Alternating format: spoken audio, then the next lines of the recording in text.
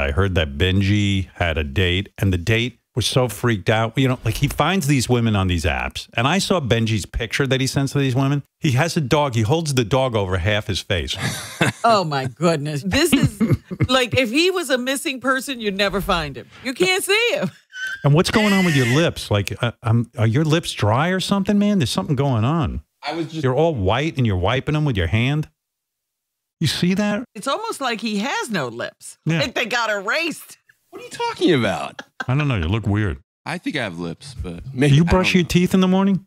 I was just brushing when you were talking about me. Yeah, maybe that's it. Like morning crap all over his mouth. But anyway, the picture you send, you cover your whole face with the dog. He literally got to the door, and the woman just said, "Get out of here." I start walking down the street where I'm going to meet her, and I see this girl like shaking her head and looking horrified, like.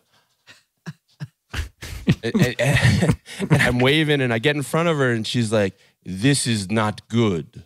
You are not the man for me." What is she, foreign?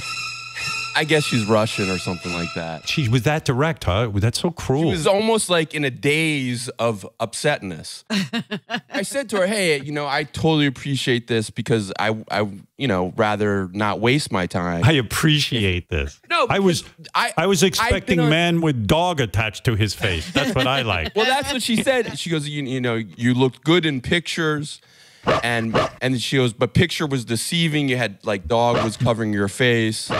When's the last time you got laid from these apps? There's an embarrassing thing. Like there was a woman I dated a couple times, and we had a nice Everything's connection. embarrassing as well. Yeah, everything's an incident.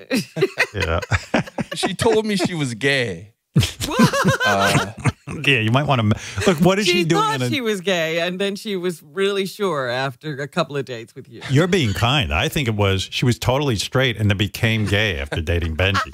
But she still wanted, like, she liked the idea of me giving her like a massage and stuff. I don't know about these dating apps. It sounds like a place where you go to get your ego just completely demolished. Would you stop wiping your lips with your hand? It's so gross. You want a tip about going out with a girl? You got this move where you're constantly wiping your lips. You just did it again. Yeah. And it's vile. Okay, so I was drinking water and some water dribbled, and so I didn't. Yeah, but maybe learn to drink water without dribbling, and then you're taking your whole You really arm don't wipe and at all when you drink? Here's what happens when I drink water.